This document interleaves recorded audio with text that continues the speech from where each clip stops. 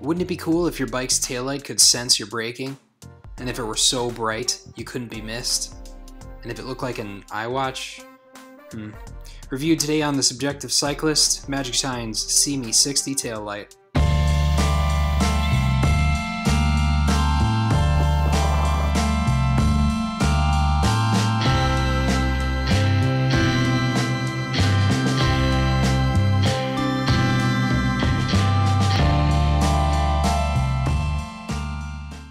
Well, at least it isn't called an i-something. The SeeMee60 light from Magicshine may be a blatant ripoff of an iWatch housing, but it actually looks quite clean and houses its components in a manner appropriate for a bike light. This flasher can be mounted to a seat post or clipped to a garment of your choice by way of its two included twist lock mounts.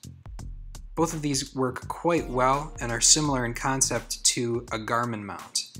Another ripoff, of course. I see where things are going here. The light isn't heavy, but has a solid feel and an appealing package. Its single mode selector button is appropriately sized and functions well. To press once to turn on the SeeMee60, a single press to change intensities, and a double press to cycle through the different flashing and constant modes. Here's how the light looks at night. There are 3 outputs for each of the 3 settings, those being a single constant and 2 flashes at low, medium, and high each.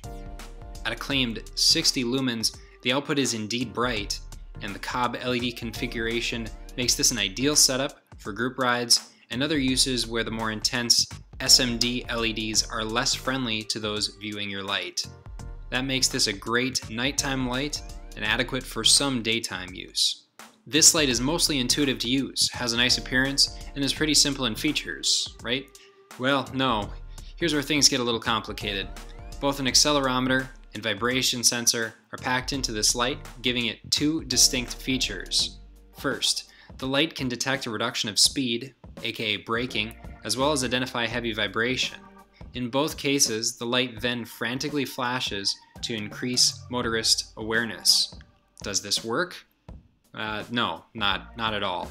The sensitivity of both a speed change or vibration within your bike ensures that this light is almost constantly in frantic flashing mode. During testing, I could see its reflection off of road signs ahead of me, and even over smooth roads at constant speeds, the light would wig out and flash like it was going out of style. Furthermore, a smart, or really not so smart, sleep function seeks to save power by shutting itself off after short periods without use. Perfect. We have a light that flashes when it wants, it turns on and off when it wants, and you can't disable either programming. For cyclists that ride over very smooth surfaces, or really aren't concerned with the decisions their light is making for them, this light might be an option. Please leave your comments below with your experiences from Magicshine products. I always appreciate a thumbs up if you found this video helpful for your bike light research, and keep in mind that's for the video, not whether or not you like the product. Please visit subjectivecyclist.com for a range of bike product reviews, including other lights from Magicshine and others. You'll find a purchase link below if you're interested in this product. And until next time, happy rides, and once again, thanks for watching.